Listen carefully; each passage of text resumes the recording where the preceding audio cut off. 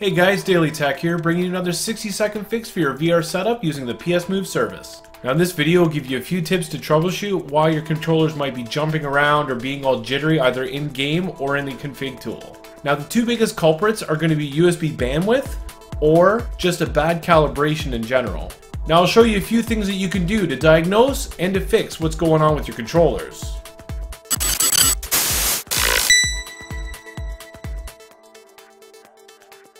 Open up the config tool and go to your tracker pose calibration. Select controller 0, then hold the controller out in the middle of the room in view of all the cameras and let it compute the first calibration spot. You should see all the trackers take the readings. If that works, hit cancel, then do the second controller, then the third.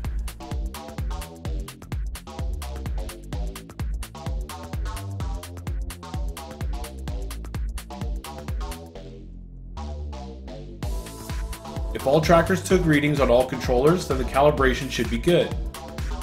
Second thing you'll need to do is check your USB bandwidth. First thing you could do is rerun the post calibration with only 2 cameras connected to your PC and see if that fixes it. If so, then it's a USB bandwidth issue and you'll need to even the load across your USB root hubs. To do this, you'll need to install USB View from Microsoft. Click on the link in the description below and download the standalone SDK. Once that's done, just run the download and uncheck everything except for the debugging tools for Windows. Now open up USB View. This can be found in Program Files x86, Windows Kits, 10, Debuggers, x64, then double-click USB View exe. Now take a look on the left side. You'll want to find your USB composite devices. Now this is a general catch-all name for all common devices, so you'll need to click on each one, then check on the right side to see what it is. You'll be looking for OmniVision Technologies and USB Camera B4. This is the PSI camera.